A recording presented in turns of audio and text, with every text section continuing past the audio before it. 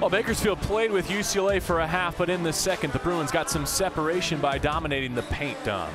And sped the game up. I thought it played to Bakersfield's favor in the first half, just by it being a low possession half-court game. They got out in transition. They started throwing it ahead, attacking the rim. But you're right, the paint and the rim, there was just no resistance from Bakersfield.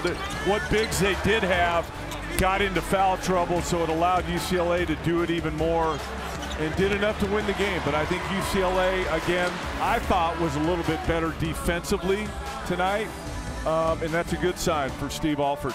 On a night in which they only made 2 from behind the three-point arc, the Bruins win comfortably 75-66. They'll continue their homestand this weekend.